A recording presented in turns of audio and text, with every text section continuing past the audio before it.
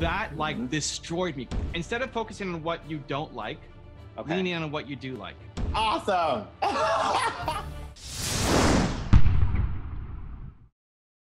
There we go. All right. There we go. Awesome. It's happening, dude. It's happening. It is happening. Okay, hold up. First artist, you got to tell Nina I said hello. I have been missing her on Instagram, but tell her I said hi. And Jimmy says hi. She was very excited when she saw you on the list. We were both excited. It's like, oh, it's been a while. Anyway. You know, but that's where it's going around back to in regards to this tour. Okay. So I know you were doing the book tour or you were going to do the book tour here in the US, and I was so excited to get you guys here in Memphis. I know. I'm just not allowed in Memphis. It's not happening. But that is actually part of my question that I wanted to ask you. So we kind of saw you shortly afterwards, and after you were denied. Your process of thinking of, I cannot let this distraught me, or destroy me. Like that would have been, because your plans were basically 100% ruined for what you were attempting to do. How do you process something like that and then still be bold enough to I know we kind of talked about it a little bit with your injury that happened while you were on tour, but how do you process something like this? I mean, your whole damn plans are changed, and you have all these people that are counting on you, and you never want to let people down. And so, how are you dealing with that? Sure. Well, I guess a little bit of context then for people who might be watching, listening. I was supposed to do a 90-day, 21-city tour. See my guy Jimmy in Memphis, and I've never been. First time in Memphis. Anyway, I got stopped at the border. We were going to do live stream the whole thing, like 8 to 12 hours a day. It was me, my wife, and 2 people on my crew, and we're going to go for 90 days. And day one, border security just wouldn't let me in. They just said, nope, you're not allowed to go in. I did it last year. I've been traveling to the U.S. for 20 years and never had an issue. And now, so here's how I process it. One is, I just got a guy on a bad day. Like, I think border security has to be a insanely hard job. All you're doing is looking for people who are troublemakers and breaking the law, and you're looking for the negatives in people, right? Like, I've never seen a happy border security guard. Right, we need some Jimmy at the border to bring. Listen, first thing he's gonna do is change the uniforms. I already know it's coming. It will be bright. It will be bright. It's gonna be fuchsia border. You know, it's coming. I know it. I love it. Oh yeah. It's a different border. But so that's my first thought: is this guy's just having a bad day. I mean, I still have to deal with it. You know, there's no appeal process. He decides, and that's it. You know, we spend a lot of money, hotels and booking out venues and all this stuff. That's just, some of it we got back, some of it. So, I mean, did you just push through it? Yeah. So first thought was that, like, it's easy to say, like, people say, well, how did you not hate this guy? Like, how do I not hate this guy? Hates his life. Like, I feel bad for this guy. Like, anybody who's throwing shade at you and being negative or treating you unfairly, they hate their own life, right? So, and you think about criticism on social media. If you post a video and somebody comments that they don't like your shirt, or they think you're too XYZ, anybody that's the heart of the day, they hate their life. So that becomes a quick default mode, right? Like, if Jimmy came on here and starts yelling at me and says that I suck and all this stuff, like, Jimmy must be having a bad day or something. Like, that's not Jimmy. And so I know he hates his life, right? And so I feel bad for him that this now is his daily existence every day. Next, I then think about, okay, who have I live through the lens of, I don't want to disappoint people, right? Is my biggest fear is disappointing people. So next I think, how do I mitigate disappointing people? Yeah, because that's a huge thing. I'm one of those people that were disappointed. Yeah. So, but here's the thing. I thought, you know what? For everybody who I was supposed to meet or who bought a ticket, in my head, it's like, I can make it up to them.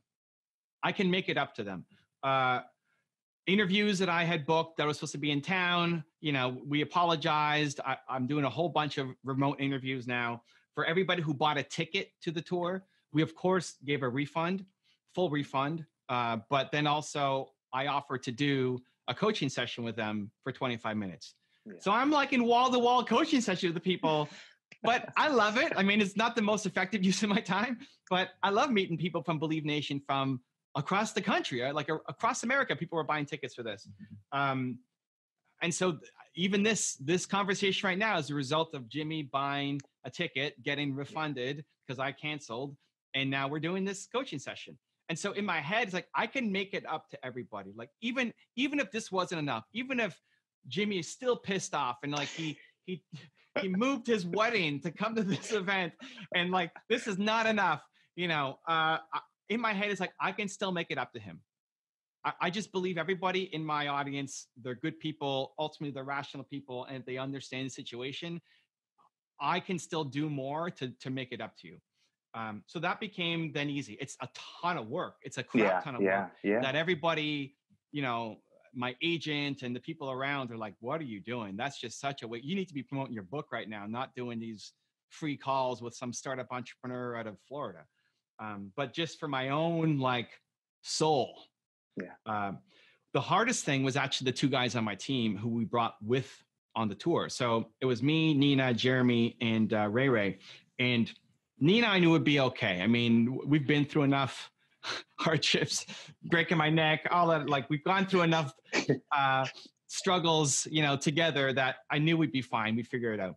But the other two guys I was concerned about, mostly because they put their life on hold for 2 months just for this. Right. Yeah. Ray Ray was a teacher. He's studying to be a teacher. And so he put a hold on his college, which like they very rarely let you do, to come and do this. And he's excited to go to all the like sign language cafes and stuff in different cities and meet all these people that we lined up. And like, now none of that's happening. I'm like, surprise, tonight you go back home to where you were. And so that like destroyed me because I felt like I don't know how to make it up to these guys. Jimmy, I can make it up to. Everybody else who bought a ticket, I can make it up to. Nina will be okay. I'll be fine. But these two guys, that was the only thing that was on my mind. So it's like a quick rapid fire checklist. Security guard hates his life. Okay. Everybody who bought a ticket.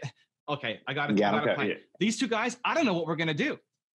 So we start driving back and like, I need to take you guys out to dinner. I mean, we hadn't eaten. We sat at the border for 4 hours or something, just waiting. So it's now past dinner time. Is that let's go at least get a meal together. And I just felt like anything that I mean, I could have bought them some package or something. I just felt like it's so trivial to say, hey, sorry you couldn't come for 90 days, but here's some movie passes or something. Just felt like it wasn't enough. So I said, let's grab a nice dinner along the way home. And we're driving from Buffalo to my hometown of Toronto. And it's just highways. So the only thing on the highway is like McDonald's and all these like, oh my God, we can't go to McDonald's. Like, you gotta have something. And then we find a keg. And a keg, I don't know, I don't think it's in the States. A keg is I hadn't heard that one. It's a steakhouse. Not super fancy, but not low end. I mean, it's a steakhouse. So you're looking at like $45, $50. Okay. So it's like decent. Yeah. Better than McDonald's, but not like $500 a plate or something. So I said, we're gonna go to the keg. And as we walk in, I said, guys, like, get anything you want. Like, even if you just want to nibble on it, and then we give it to a homeless person, something like just get whatever you want. And I let them know that I felt so guilty that that this happened and that I let them down and that this was so disappointing, not for me, but for them. And so make me feel a little bit better by ordering whatever you want. And they both said, listen, this wasn't like, we were happy to be invited. We're actually surprised at how you handled it at the border, and no hard feelings at all. Like, thank you for the love and inviting us along. And so once we got through that night, it's like, okay, I still feel bad, but I feel better because, so of all the things, I think it's maybe reverse for what most people might do. Like, I cared more about the two people that I brought along with me and the impact on their life than all the other people, the border security guard and wishing him ill harm, or all the people who came out on the tour, because I just felt like I was going to disappoint them.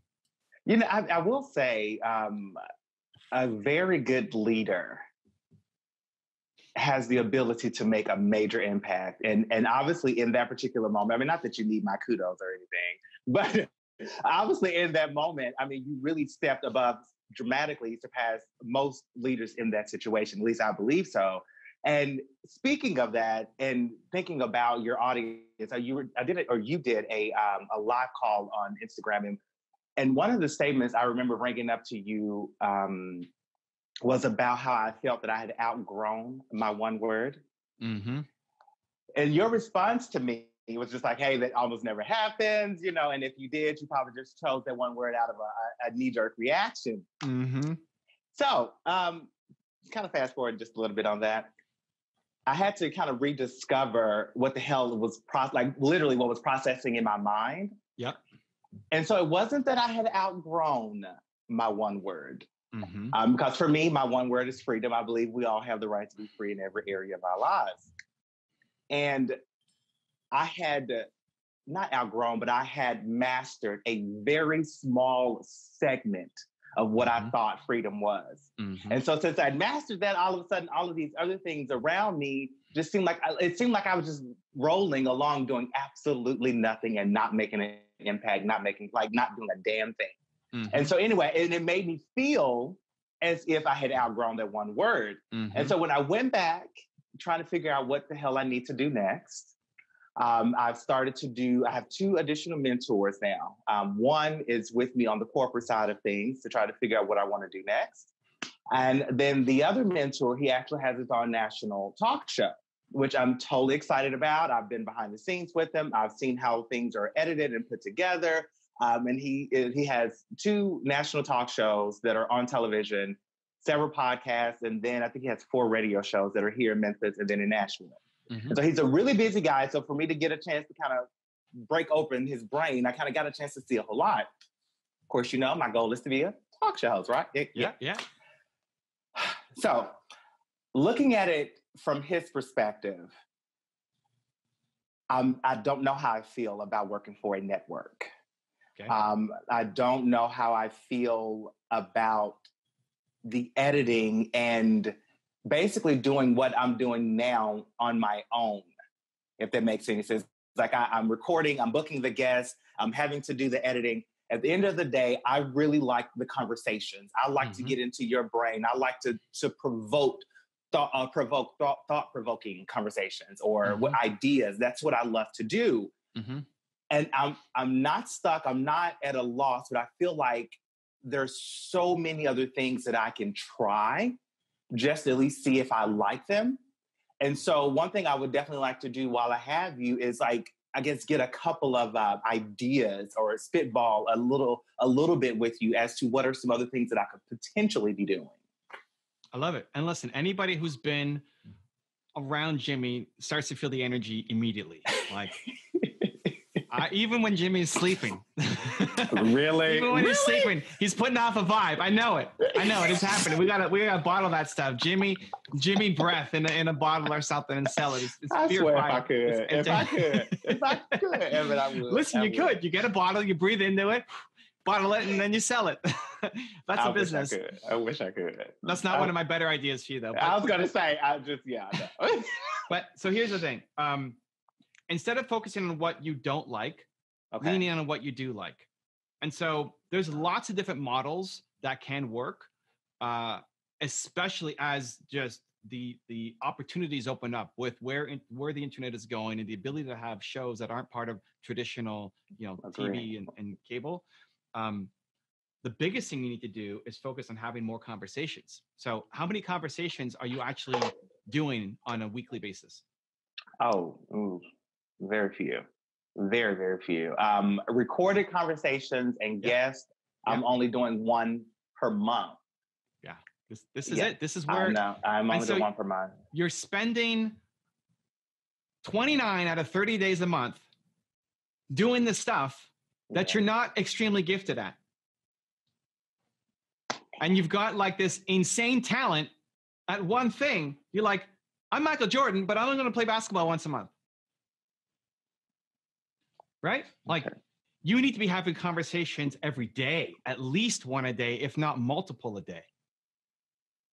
So, okay. recording and interviews are only once per month. Because of where I work and my 9-to-5 job, I do have quite a bit of conversations where I am helping, but most of the, like probably 98% of those cannot be recorded because they're bringing up details, they're bringing up facts. I'm talking about recording and your thing, not you being a sidekick to learn from other people's things. Okay. It's great. Like maybe being on a talk show, you learn how people are asking questions and you're learning. Awesome. As soon as you stop learning, then you should move on and get something else. But you need to be doing your thing every day. A conversation, you just have to show up for. Like a conversation is as long as it takes to have the conversation. You can have a 10-minute conversation, record it, and turn it into a video. And I would do both people who you want to learn from, who inspire you for whatever reason, and then also people who you can help. Live coaching. Helping people actually step up and lead, like what's on your shirt. Yeah, listen, people have a hard time stepping up and leading. People have a hard time finding what freedom, who doesn't want freedom, but who actually has it. Go help the border security guard that I was talking to. he needs your freedom, right? Really. Yeah, so that's got to be a daily thing, and download everything. Even if it's just the easy starting point is Instagram Live. So what do you mean download everything? So if you do a video on Instagram Live, you have an interview with somebody, you then download it because it goes away. Okay. Right. And then zero editing. I don't care that it's a vertical video. Cut that down. Yeah. Post it. Because you're not going to win off of editing. You're going to win off of amazing conversations. So at least one a day where you're either booking people or you're talking to your audience. Just before this, I was on my Instagram Live.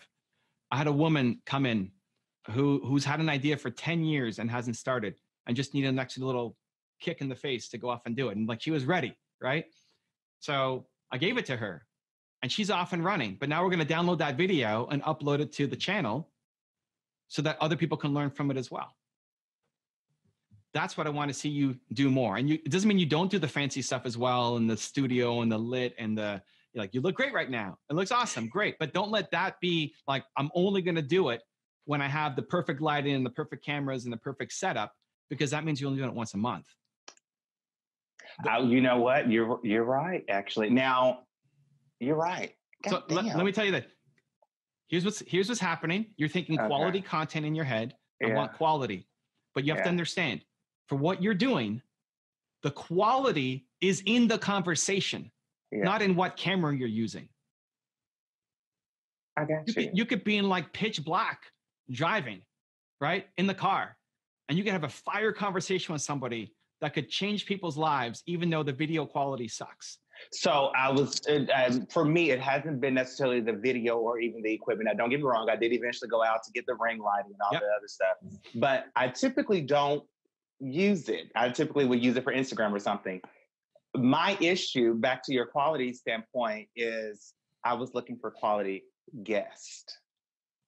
And I definitely started to record less for that very reason. And if I go back to it, as you said, to angle it as a daily practice and just finding people that I do want to learn from and people that I can assist in the process and bring them all on, and then it really wouldn't matter. So here's the thing. One, yes, for your guests, you want to try to bring on people who you think you can learn from. Mm-hmm. That being said, if you have Oprah level conversation abilities, Oprah can bring anybody on and make it a great show. This is true. And that's the skill that you have. You have a natural talent for it, but it's a skill that you need to develop to be world class at. So to bring anybody on and understand their story and what they want, who has not been through some kind of hardship, who is actually stepping up and being the leader that they should be? Like nobody. Even the people who you admire and want to learn from, they're still struggling with their own stuff too. I'm still struggling with my own stuff all the time. So if you can't find an angle where you're going to learn from them, then you're going to help them. And everybody's got a story. And so for me, I just default to whatever interview I'm on. And this is where you need to summon the confidence, because it sounds egotistical, but it's not. Like, whatever interview I'm on, my mindset is, even if the host sucks, I'm going to crush this interview. Like, this is going to be the best interview this person's ever had on their channel, on their podcast, on their YouTube, just because I'm here. I would say that's egotistical, but I wear it so well. but it's egotistical when you say it out loud, so well. But it's like stemmed in confidence. But that's the only thing you're missing, because you're thinking, I need them to be great for me to be great. Nuh-uh. You're great regardless, and you'll pull greatness out of anybody, because I'm Jimmy, right? Like the shift, right? Okay. And so you need to put in the reps to actually develop the skill. Because you're coasting off your natural talent as opposed to actually honing in to be world class with the skill. That's probably one of the best things I've ever heard. Because I like legitimately, and I think not that I think you're right, but I know that you're right on that, and I can feel that. Like, I am literally just coasting along with it. This is where it gets really hard. I just posted something on my Instagram stories today talking about the 5 stages of growth. The first stage is complaining. The second stage is dreaming. The third stage is the wannabe. The fourth stage is the achiever. And then the last stage is the high achiever. Most people get stuck in the wannabe stage because they give themselves a break, because if something happens in the morning, they take the whole day off. And because a huge reason, your friends and family, the people around you, tell you what a great job you're doing. Mm-hmm. Mm-hmm. So you think you're doing amazing. But they're stuck in the first 2 stages. They're stuck being complainers and dreamers. So of course you look great. And so from their perspective, but you're still just a wannabe. Like, you are not an achiever yet, right? And that's not just talking to Jimmy. That's talking to most people who are starting their business. You start and you stop, and you start and you stop, and you start and you stop. You have to hone that skill. Jordan was maybe one of the most talented players that was in the gym every single day, working on his free throws, working on his shot all the time, right? That's the only thing you're missing, is honing the skill, because everybody around you says you're great at creating conversations, and I'm with them. I'm with them 100%. But I'm saying, Jimmy, you suck, man. Come on, let's go. Like, once a month. Do more. What are we doing, dude? Do you want to be the best? You could be the best in the world at this thing, but it's never going to happen going once a month. It just won't. Yes, sir. That will have to change in me. And it's so crazy because I love it. Of course you do. I love it. And you're spending 29 days out of 30 days a month doing stuff that you don't love, dude. It is okay. Yeah. That's it, man. I got you. I got you, man. I know you do. I know it's coming. It's coming. It is coming. Evan, I appreciate this. Cool, man. I did, not that I had no expectations of what to happen during this call. It's just, as you said, I've really been coasting along, so I didn't necessarily know the questions to ask. That's okay. It doesn't matter. I know I'm going to pull out greatness, because that's what I do. And that's what I've got 10 of these today, right? But you're no different than me. You're just not putting in the reps. That's all. That's the only difference. You need more practice.